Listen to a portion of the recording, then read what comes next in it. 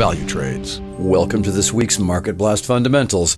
I'm Brad Alexander, and on behalf of Value Trades, today we will take a look at WTI, gold, Eurodollar, dollar CAD, and pound dollar.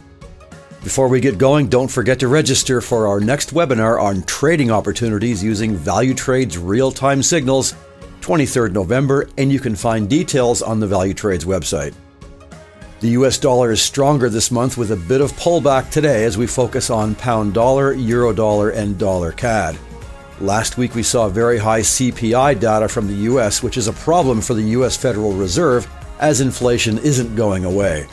So, this week they will be watching retail sales tomorrow, and so will the central banks in London and Ottawa with retail sales figures on Friday. From the European Central Bank, we have some employment change and GDP at the same time, so watch for volatility. As well, we have Christine Lagarde speaking 6 times this week, and investors will be waiting for the ECB to look at raising interest rates to curb inflation. The stronger US dollar isn't slowing down the rise in gold as investors look to XAUUSD as a hedge against inflation, which the central banks haven't fixed yet. Gold might be affected by the Biden-Xi meetings this week, as US-China relations always cause a reaction.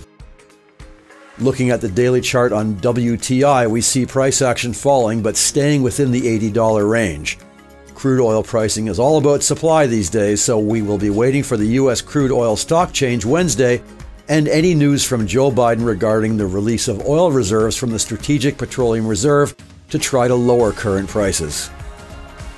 Thanks for watching, and don't forget to subscribe to Value Trade Signals, and the link will be in this video's description below. Also, subscribe to our YouTube channel and register on the Value Trades website to get notifications on new content as it happens.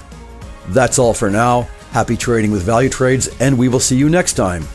CFDs and FX are leveraged products, and your capital may be at risk.